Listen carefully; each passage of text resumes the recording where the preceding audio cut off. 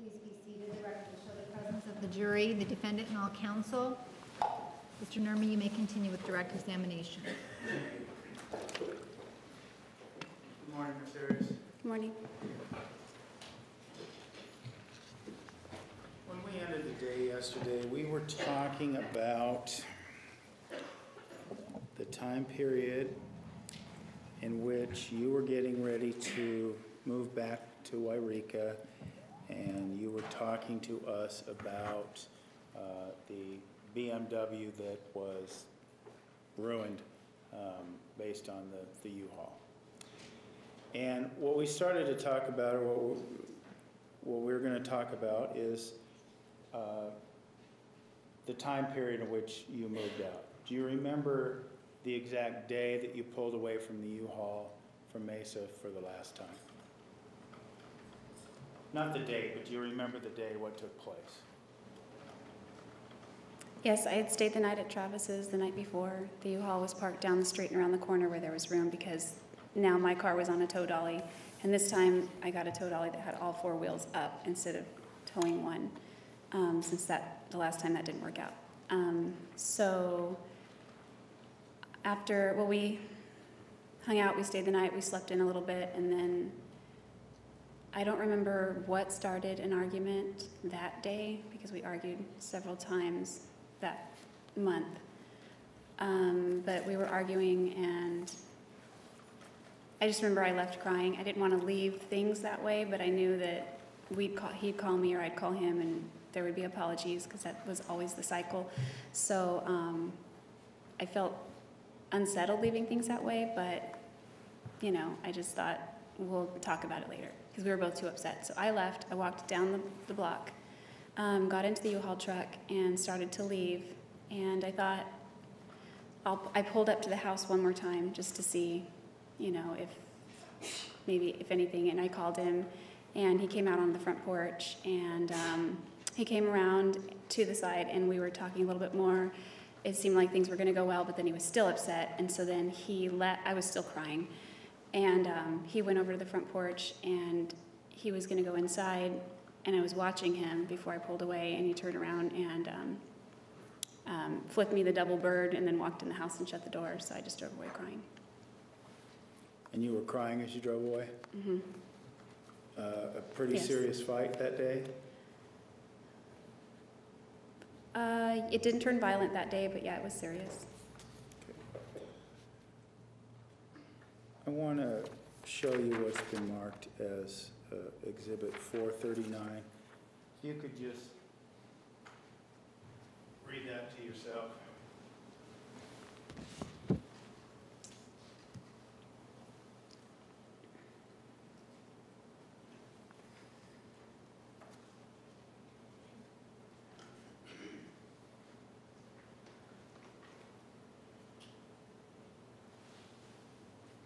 Yes.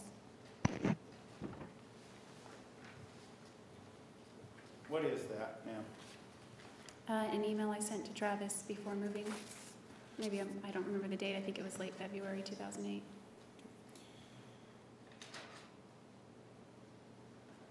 And was this before the last day you moved? It was before the day you pulled away? Yes, it was before I moved. What was the purpose of you sending this email? I had kicked around. Well, I knew that I wanted to move, but I wasn't sure how to tell Travis, because he was kind of reactive sometimes whenever I made exertions of independence. So I sent him that email to sort of like just remind him that, you know, we're not always going to be hanging out like this and doing things like this. We're going to move on and see other people, marry other people, et cetera, et cetera. Okay. After you pull away crying, you said he flipped you the double bird. You're driving your U-Haul with your car on the back, is that right? Yes, my Infiniti on the back. Okay. When do you next receive contact from Mr. Alexander? I don't recall, but I would have called him or he would have called me. I do remember receiving contact from him while I was in Hollister, California, staying at my older half-sister's house. Would this have been the same day or the next day? Maybe, well, it might have been the next day. It was late at night, so I want to say it was the next day because I remember stopping in Southern California to meet with Gus Searcy. If I had driven straight to Hollister, I could have made it there by the evening. I'm not sure where I slept. I know I slept in my U-Haul some nights. It took me a few days to get up there because I made stops. But it would have been that day or the next day. Okay. When you, backing up a little bit, when Travis flipped you off, were you mad? Were you sad? How did you feel? It hurt my feelings. I didn't want to leave things like that. He used to say we should never go to sleep angry at each other. And so I kind of, I saw it like similarly that I'm leaving town, I'm leaving the state. Who knows when we're going to see each other again. He wanted to go do the Pacific Coast Highway and come up and see Wairika and visit me there and do things there that were on the list of 1,000 places. So that was sort of a tentative plan in the future. And I would see him at prepaid legal events, but it was going to be a long period of time that I wouldn't see him, and I didn't want to leave it like that, even though we were going to talk on the phone. Why did you care about leaving it like that? You had this horrendous fight. You had sex the night before you had the horrendous fight, right? If we didn't, I don't remember that night before, but definitely the day of that I left. Okay. You had sex the day of this fight? Yes, before the fight. Okay. What was the fight about? I don't recall the specifics, but there was a running theme at that time about... She's describing what the fight was about. Sustained. What was this running theme that you were fighting about? One was the pamphlet. Speculation at one point in the relationship, middle and. We're talking about the day she left Mesa to move to Wairika. This is a very specific point in time. State your question. On the day you left Mesa, the day Travis flipped you off as a goodbye, you had an argument, right? Yes. You said there were running themes in your argument at that point in your relationship, right? Yes, during that month. Okay. What were those running themes? They were, he had come clean and told me about Lisa Andrews at that point. So I wasn't angry, I was just shocked. Like I thought, Objection and response. I'm sorry. She's asking for themes. No need to apologize to him, Jodi. And I'm going to object to defense counsel's outburst. There's an objection. The court should rule before. Yes, I'm going to roll in the objection. Let's not make comments. Ask the question. I'm going to sustain the objection. Ask your next question.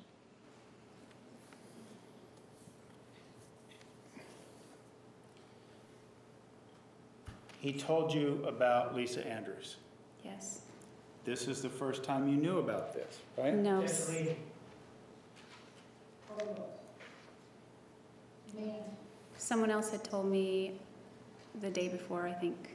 It was in April that this person told me. And you were describing, before I interrupted, that you weren't angry with him? No. Since that's not an evidence. Restate the question. Were you angry with him when you found out he was dating Lisa Andrews? No, I wasn't angry. How did you feel? Well, by that time I knew he was interested in Mimi.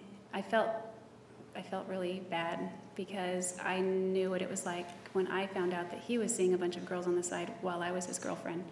And now he had a girlfriend, and I was one of the girls that he was seeing on the side that his girlfriend didn't know about. I guess she didn't know about me. I don't know. And you mentioned Mimi. Is that Mimi Hall? Yes, Mimi Hall. I think she said Marie Hall here. She goes by Okay. Mimi. And you said at this time you knew he had interest in Miss Hall. Is that Yes. accurate? Yes. Okay. Is this at the same time that he was having sex with you? Yes. why was it then okay with you to be having sex with him when you knew he had this interest in Miss Hall? Well, internally it didn't always feel okay, but it's kind of like old habits die hard. We were still together physically, so the opportunity was always there to act that way, and obviously there's still some chemistry or attraction to a degree. And I knew it was unhealthy, but I wasn't making healthy choices at that time, so I just continued to sleep with him. Okay.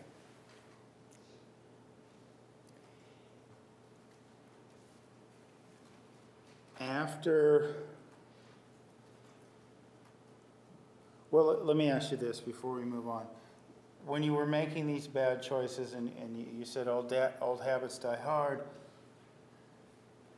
were you under the impression that he was or was not having sexual activities with Miss Hall? Definitely not, was my impression. Okay. They weren't together, was my impression. Okay.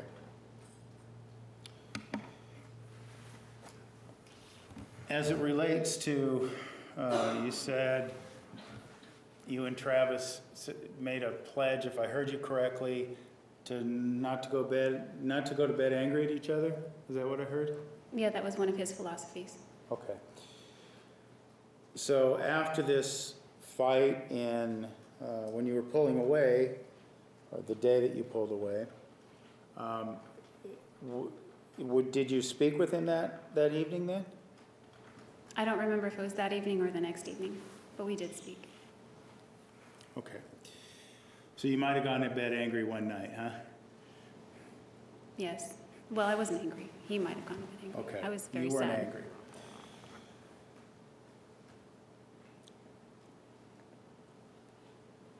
When he calls you after all this, you find out he's interested in another woman.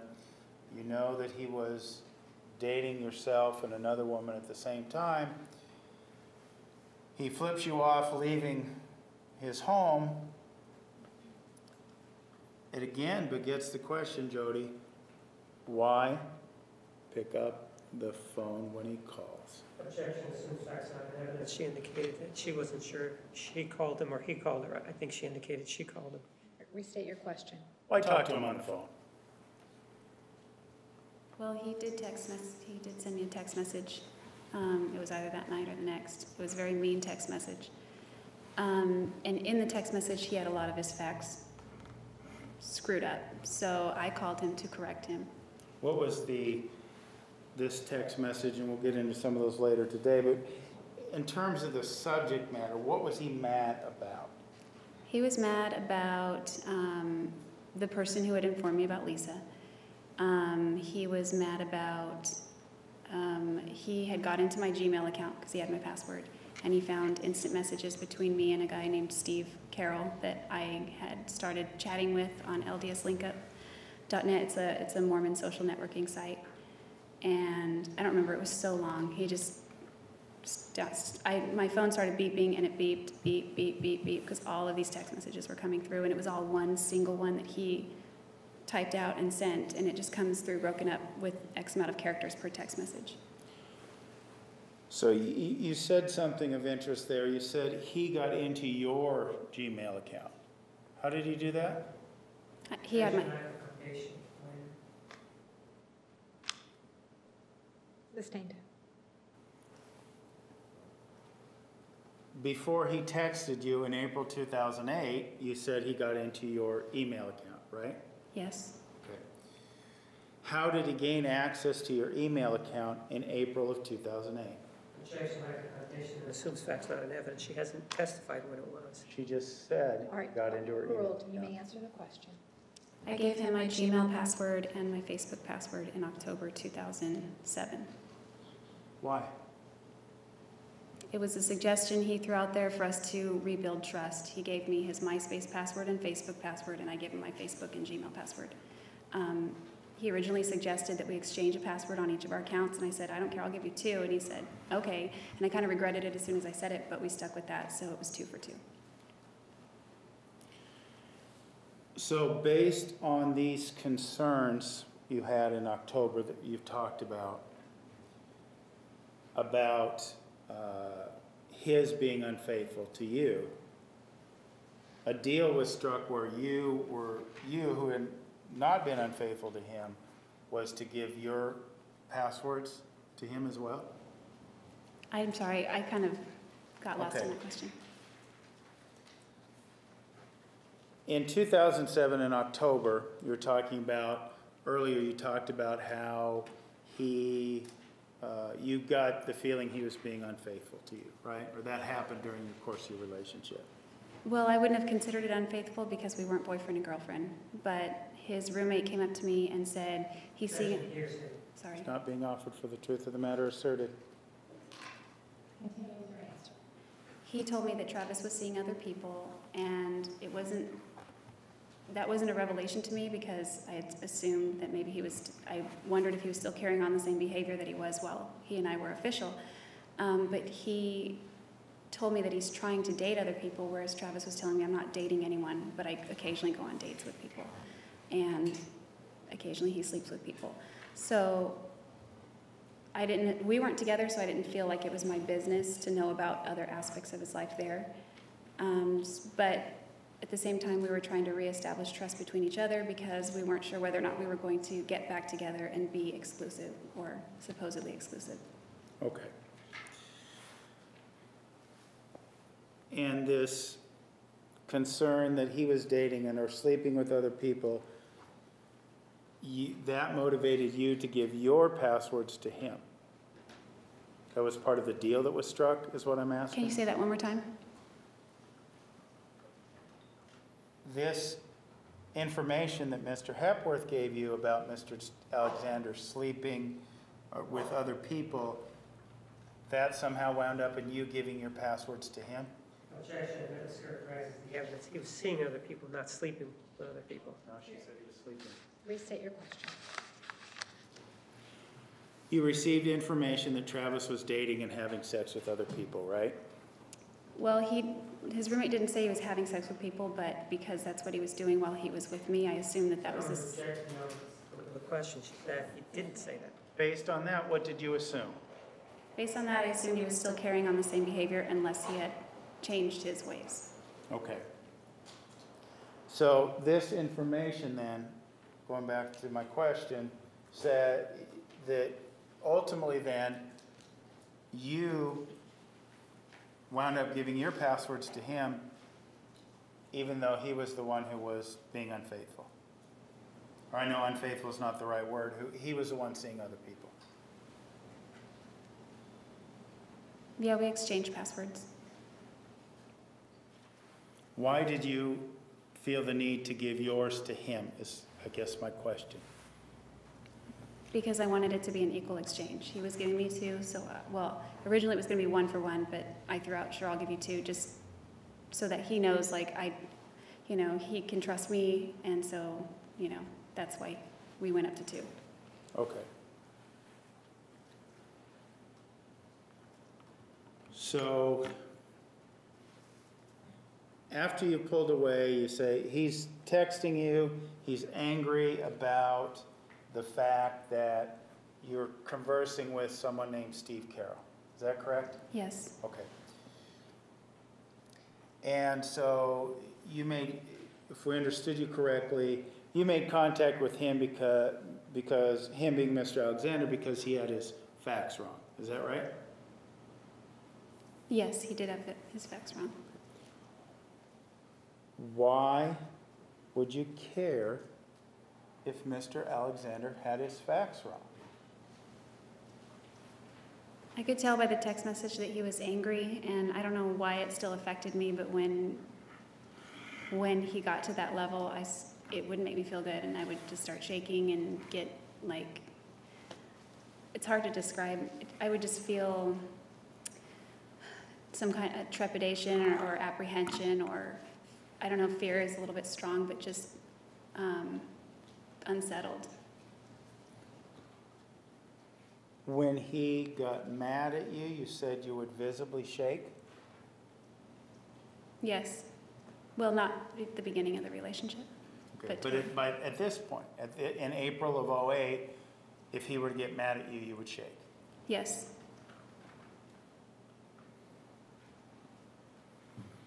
Did this shaking, did that begin before or after the beatings began? Before. I'm going to check the characterization of the beatings. Sustained. Did this begin before he slapped you in the face or in the cheek? It was kind of like the jaw, neck area. Yes, it began in the fall 2007. Before he threw you down and choked you? Before he choked me, yes. Before he broke your finger and kicked you in the ribs? Yes. Before he pushed you down in the room, wouldn't let you leave, and insulted your family? No, I think they had already begun by that point. Okay. So some of the physical contact had began, and you actually got to a point in your relationship where you would shake when he got angry. Is that what you're telling us? Yeah, it was like my nerves. It kind of like how a chihuahua shakes. You know, they just kind of tremble a little bit. And you could observe yourself having this reaction in April of 2008, even when you're miles away from him in Hollister, California. Is that right? Yes, I was asleep and it woke me up and I began to have that feeling. It starts like as a tingly, uncomfortable, like nervous, like your nerves starting to just get frayed. Afraid. No, frayed. My nerves were frayed, like just frazzled. What were you nervous about? What was going to happen? You know, I remember now in that text message, he was threatening to, Overruled. he was just threatening to, he was angry because he wanted to know the name of the person that had told me the information about Lisa. He misunderstood and thought her name was Michelle. And he said, if you don't tell me Michelle's last name, I'm going to, you know, I don't know. He just said, I'm telling, he said, I'm going to tell all your friends and family basically about all the, I can't remember how he characterized it, but I think it was something like psycho things that you've done. And I didn't know what he was talking about. And first of all, her name wasn't Michelle. He got that wrong.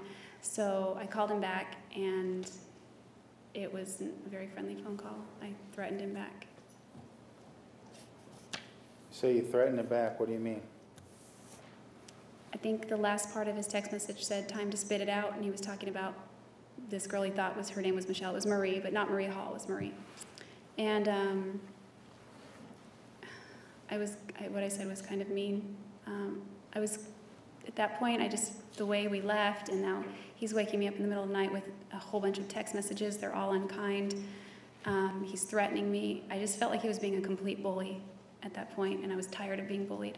So I called him up and I said, after he said time to spit it out, and he just felt like he was trying to reach through the phone and still exert control over me, and I'm at my sister's house and I'm sleeping, so I think I just got fed up, and I called up and I said,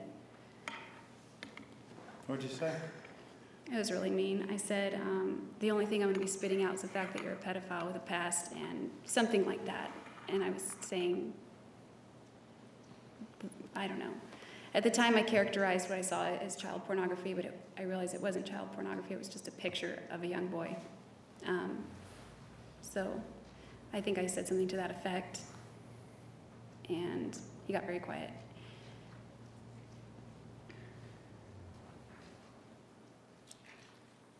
Did that then end the conversation? No, I felt really bad about it, so my tone turned softer because I didn't like to snap at him. Usually it turned really bad when I snapped at him, but this time he was a little bit more humble, and he went back to this Michelle character that I said her name wasn't Michelle, it was Marie, and I didn't know that Mimi went by Marie, so he was worried about Marie who, and I described her, and I don't know. It wasn't that same Marie. And so, I don't know, we just talked it out eventually, and I don't remember how it ended, but I think it ended up like I was more apologizing to him. It always seemed that way, like our arguments would always end up with me apologizing more, and I felt bad for saying that too. Okay.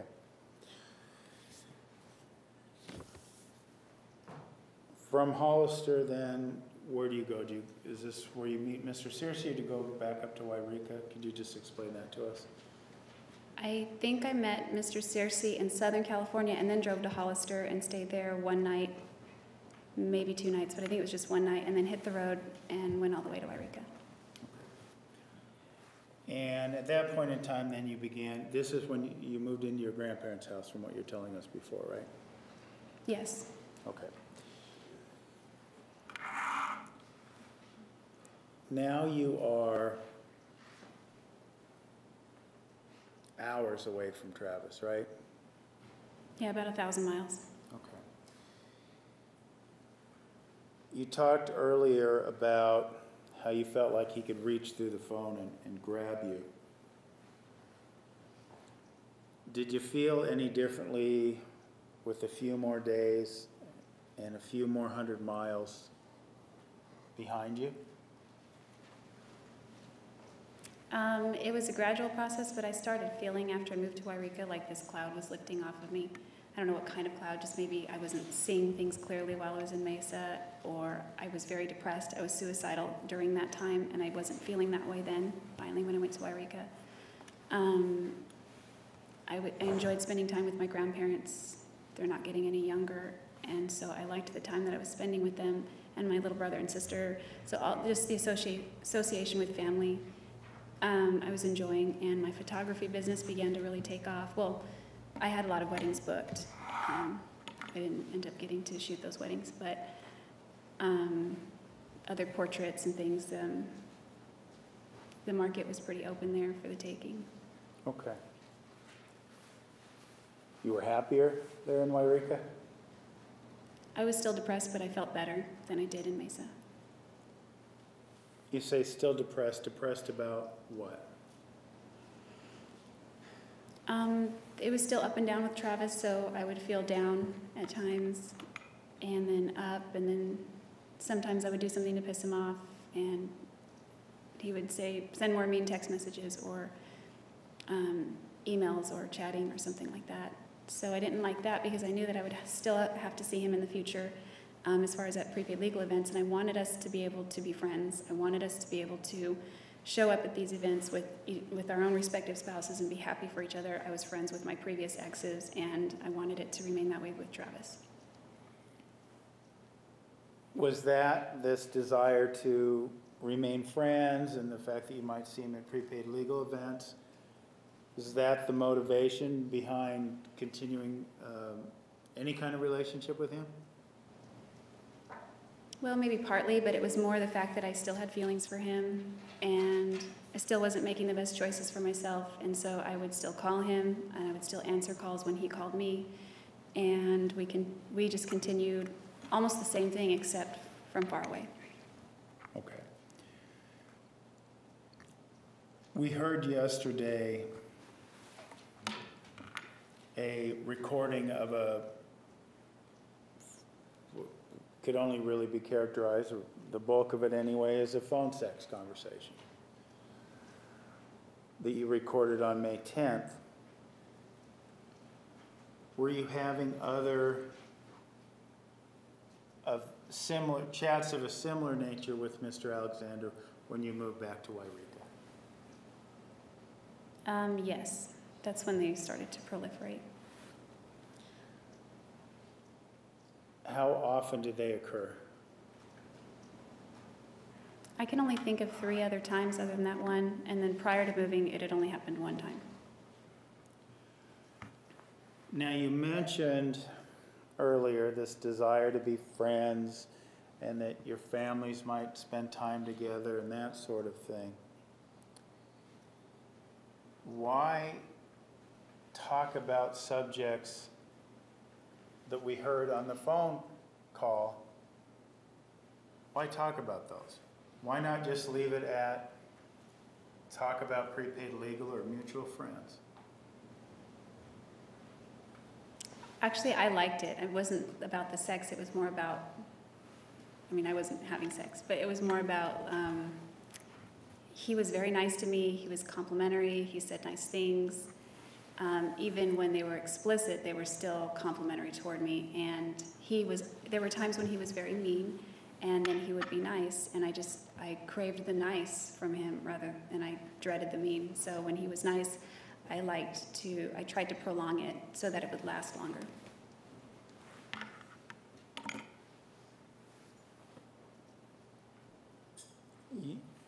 The nice that you got from the sex, so you tried to make the phone sex calls last longer. Is that what you're telling us?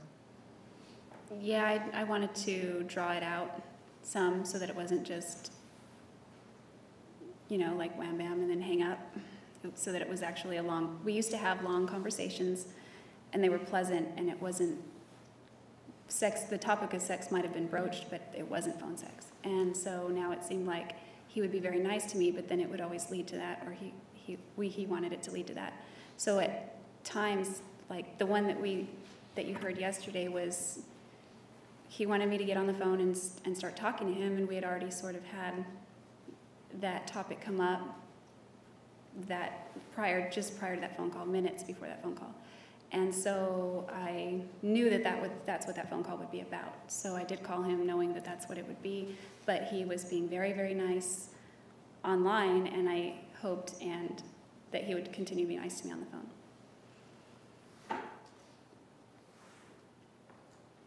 And we're talking May of 2008, right? Yes, that one would have been May 10th. But these other calls, was this the one we heard yesterday? Was this the last of these calls? Was it the first of these calls? No, it was probably the third. Well, there was the one the day after we broke up. I don't know how much, I've never done that before, so I was just kind of listening and trying to say some things. I'm sorry. Sustained.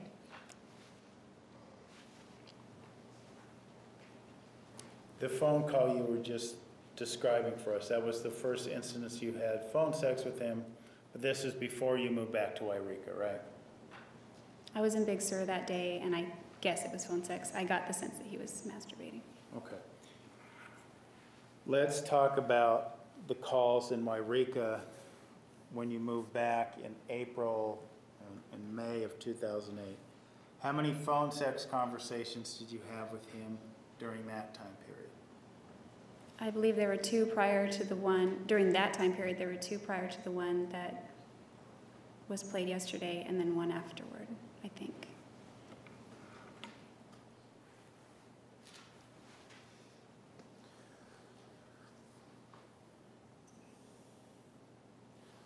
What other things, you mentioned your photography business starting to pick up. Did you have a job when you moved back?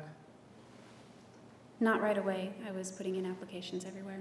There weren't many places in Wairika. Did you also, was your mind open to the ideas of dating? It wasn't on my mind, so I can't say if I wasn't consciously closed off to the idea, but it wasn't something I was seeking at the time. If you were dating another individual at that time, would you have felt like you were betraying Mr. Alexander? I don't know, because prior to that I would have felt that way, but at this point in our relationship, I probably would have felt more like I was betraying the other person. I don't think I would date anybody else, at least on any serious level. Maybe I'm monogamous, so if Travis and I aren't technically together, but I would have had to have cut that off if I were to go forward with somebody else. During this time period, was there, I know you mentioned chatting with a gentleman on LDS LinkUp. Were there any other individuals to which you had an interest in at that point in time in your life? Yeah, there were a few other people. And we didn't chat on LDS LinkUp, we chatted on Gmail, but we met on LDS LinkUp. There was another guy that I was beginning to talk to at the beginning of 2008 on LDS LinkUp as well. His name was Sam Schultz, and I wasn't sure anyway, I might get off topic, sorry, but, Well, let me ask you this. What about Ryan Burns? What was your relationship with him? okay, I didn't really have a relationship with Ryan. What happened was I got a text message from Zion, another person in the business, and out of the blue he asked me what's up in Spanish. He was texting me, and I texted him back, and he asked me where I was. I texted him back and told him Wairika, and then he said, you need to come out to Utah. There's some people I'd like you to meet, and I thought people means plural, so I said who, and he texted me back and said, I found your husband. And I wanted to know who he was, so I think I joked about the future. I think I said Mr. Arias as a joke, and he didn't tell me, but he started giving me, I asked him for clues. He started giving me clues. He said things about his accomplishments in the business, and I had just been on a conference call with somebody, with Ryan Burns as the speaker, and so it matched. And so I thought, probably not him, but I wasn't sure. And so